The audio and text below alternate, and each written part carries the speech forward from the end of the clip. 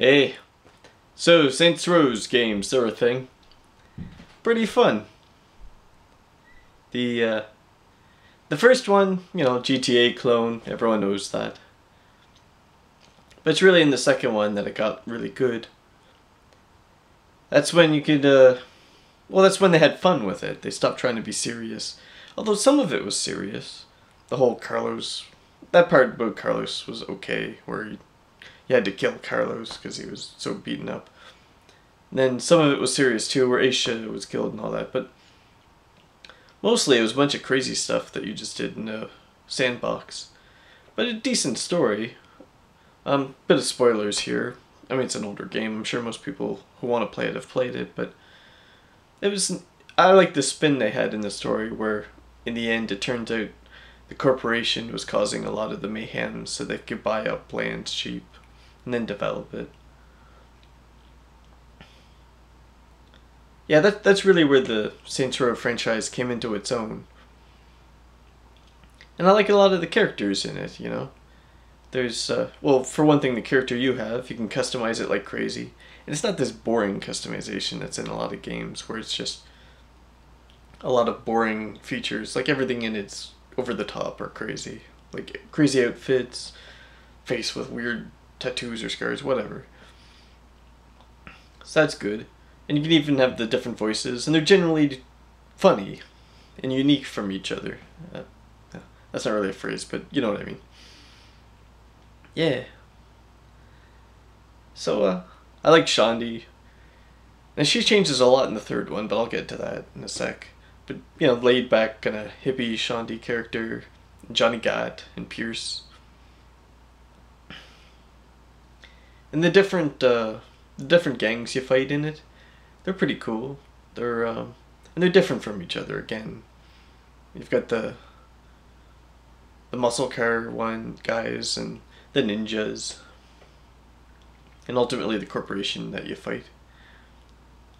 Now in the third one, they just went absolute balls to the wall nuts, over the top crazy. It was a lot of fun, but I have to admit it wasn't. In some ways, it wasn't as good as the second. But it was still really good. A lot more fun than most games. That's one thing I love about the Saints Row games. They remember that they're supposed to be fun. That's the whole point. They're not trying to make fine art, Shandi changes a lot in that game, though. In the third one, she goes from laid back hippie to over the extremely serious character. And I guess that's where Johnny Gat dies, so it's in response to that. Pierce, he doesn't really change much as he just becomes more silly by the third game.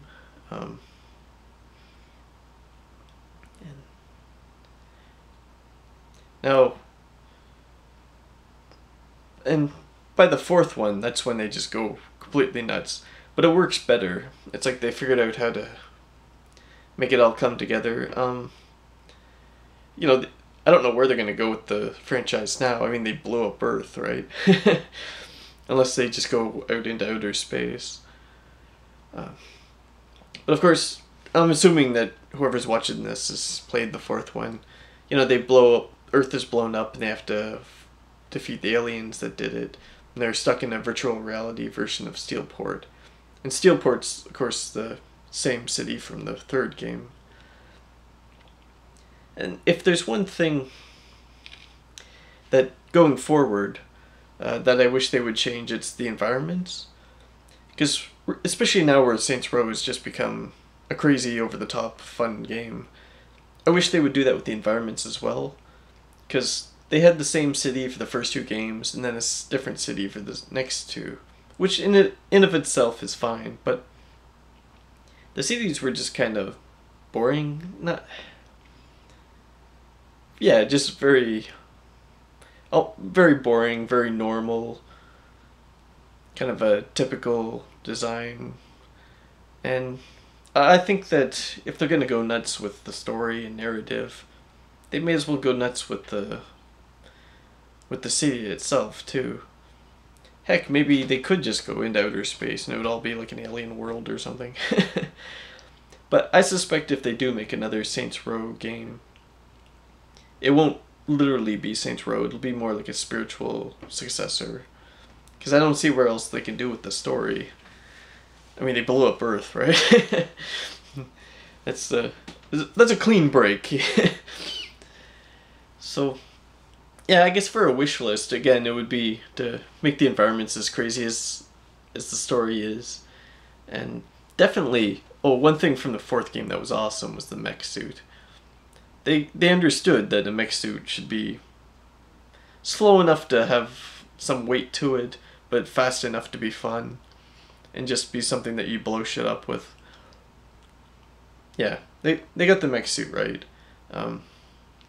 So bring something like that into another game, and maybe a little more consistency with the characters, where, you know, like the whole bit where Shandy just flips into basically a completely different character.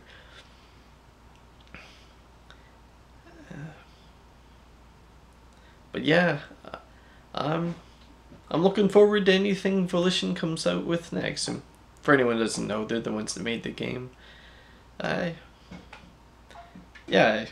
Basically, I don't pre-order games much, but if they announced another Saints Row or type game, yeah, I think I would just pre-order it and have a good time. Anyway, that's all I got. Thanks for watching. Click on the annotation for a video on how video games should be fun.